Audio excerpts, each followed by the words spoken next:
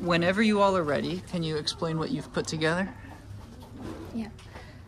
So we have designed a game, a space shooting game. So in this game we have, wait, I can show you. So this is our game. So we have around 10 particles who are moving in orbital motion, and then we have a shooter.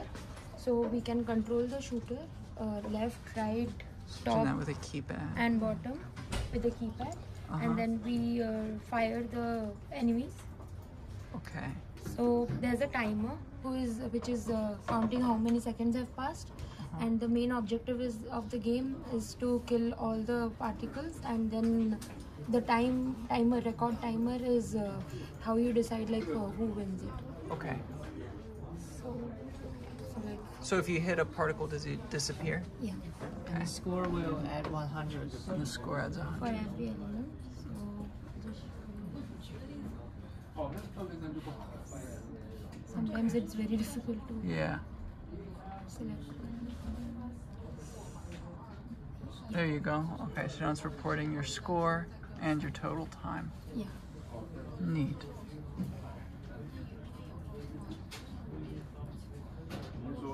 We have the VGA graphics to the HPS, Okay. and our computation for our enemy particles happening in our Verilog. Okay, so the movement of the particles is being updated in a Verilog module. In the Verilog, and then we have a PIO port which gets the values, and then we print it through the. So the FPGA updates the position and communicates that back to the ARM, who then draws it. Yes. Okay.